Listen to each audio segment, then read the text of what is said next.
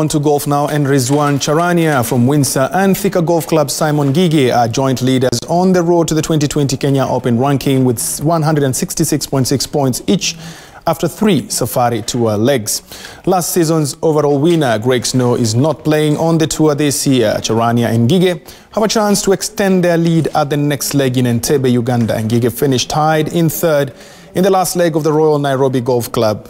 Charania finished tied in fifth alongside Dismas Ndiza and Ngugi amassing 37.6 points. The Safari Tour Golf Series is used to prepare players for the Kenya Open Golf Championships, with its ranking determining the local and regional pros who play at the European Tour event.